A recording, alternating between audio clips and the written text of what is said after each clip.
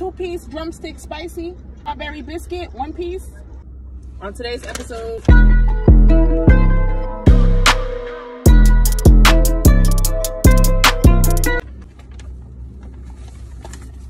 now I don't typically like Popeyes, so I am only really here for the strawberry biscuit. I wanted to get the beignets.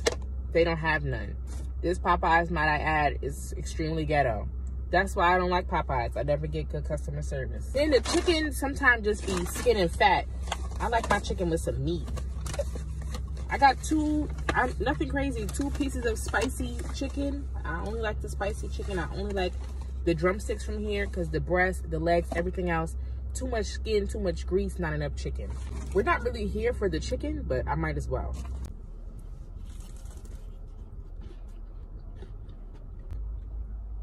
That's solid. It's a solid 6 out of 10.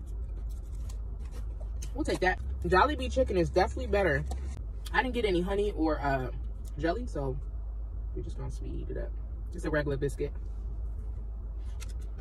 Dry as always. Okay, now is the moment of truth. Strawberry biscuit, because y'all might be up here lying. Here we are. That's what our biscuit looks like.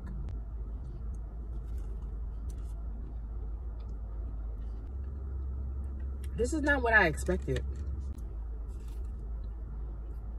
It's like a cross between a strawberry shortcake and a biscuit, but it's not too sweet, which is what I like about strawberry shortcakes. It's never too sweet. It's just like, if you get like the real freshly made strawberry shortcake, not too sweet. It is still dry like Popeyes biscuits. Yes, it is. Still dry. I don't know if that's like their signature or something they need to work on, but yes, it's still dry. What would I rate this? Is it better than the chicken? In my opinion,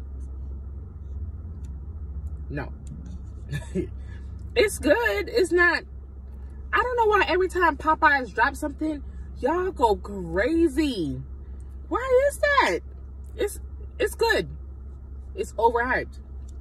7. It's a 7. I need y'all to stop lying. Stop lying. It's a 7. Yeah, I ate the whole thing, but it's just a 7.